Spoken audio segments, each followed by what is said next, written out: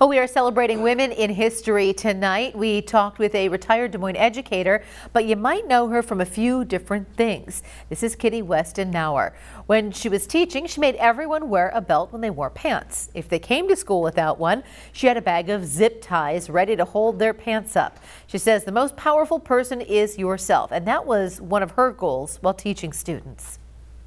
And I know how powerful I am, because I've been able to do things within our community that have truly made a difference. Have there been men in the way? They may have been, but I just kept going. Have there been women who said, why are you doing that? What is your purpose? And in the end, they see the light bulb comes on. At 72, Kittie is also the nation's oldest female BMX racer. In 1993, she was paralyzed after crashing her bike. She told the doctor she was going to walk out of that hospital, and she did.